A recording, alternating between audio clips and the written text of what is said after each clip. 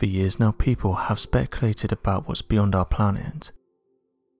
Many believe that we share our universe with other life forms, while others have said that as of right now we are alone, as no telescope or advanced civilizations have made contact.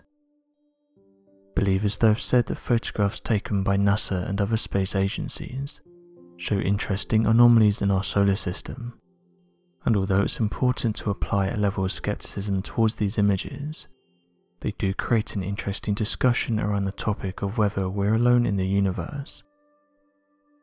Something interesting was just captured by NASA officials, with them saying that a large object has made contact with the Sun, causing a large explosion to happen. The images were captured by the LASCO C2 satellite, and when the images were released, people were questioning what could have caused the large eruption, saying that it doesn't look like a normal solar flare. LASCO images help NASA and other space agencies to log solar and transit events.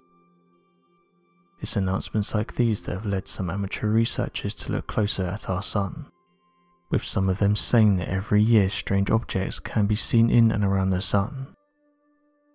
Some of these photographs match typical descriptions of mysterious flying crafts, and although NASA has quickly shut down these statements and said that they don't exist, and that what people are seeing is likely space debris, other scientists have been a little more open-minded, saying that advanced civilizations may even be travelling across the Milky Way and harnessing power from things like the Sun and even black holes. One recent article was published in January of this year, in which scientists said that aliens could be sucking out energy from black holes. Alien civilizations have long fascinated scientists as well as the general public, and now it's theorized that advanced civilizations could be traveling to black holes and harvesting their energy. The researchers even said that this could explain why they detect flares and disruptions close to these celestial entities. The study was published in the Physical Review.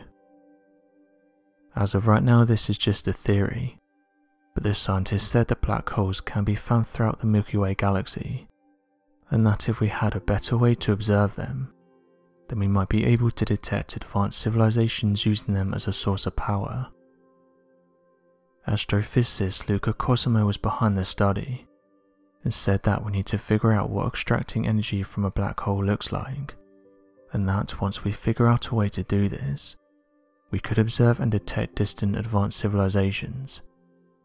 He said the following: "We've only done the physics in this paper, but I'm now working with a colleague of mine to apply this to reality, to look for civilizations, to try and see what kind of signal you would need to look for." End quote. Although mysterious flying crafts that are allegedly seen near the Sun don't win over hardcore scientists, the theory of advanced civilizations travelling to the Sun to use it for energy does hold up. In fact, our Sun is so powerful that scientists have said that the amount of sun that hits the Earth's surface in just 1 hour is enough to handle the world's energy consumption for 1 year. This has caused some to say that we need to be using our Sun more, and that our current methods are outdated. We can convert sunlight into electrical energy, and we currently have the technology to store this in things like storages and batteries.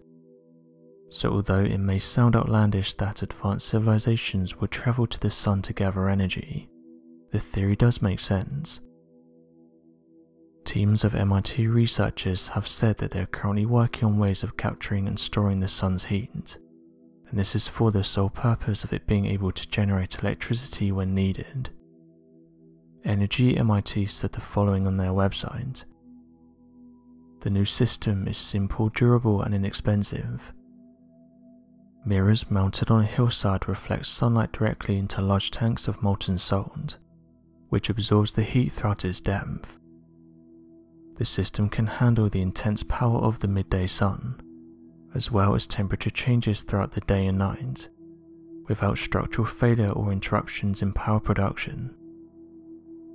Modelling studies and lab-scale experiments confirm the viability of the concept, and the availability of extensive hilly areas suitable for installations." End quote.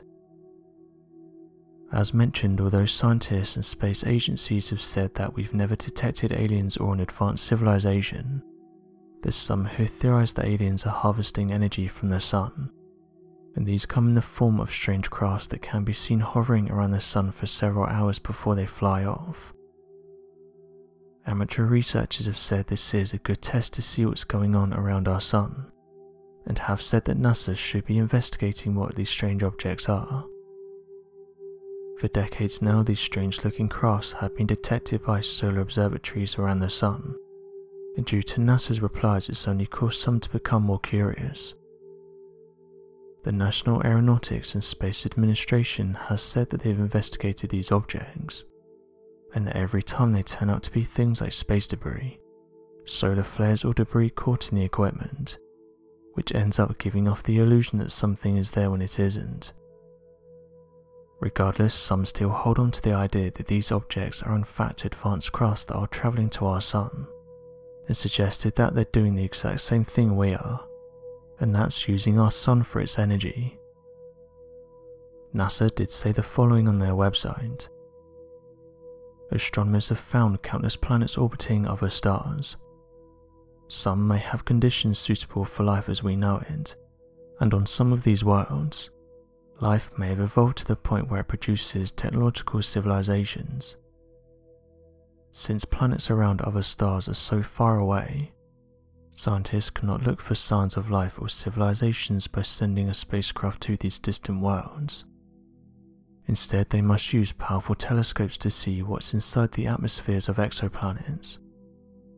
A possible indication of life, or biosignatures, could be a combination of gases like oxygen and methane in the atmosphere." End quote. Time will tell whether we find anything of interest. So what do you make of these interesting theories? Be sure to leave your questions and answers in the comment section below, and help us to grow this community while working to solve these unexplained mysteries. Thank you for watching, and don't forget to subscribe for more videos.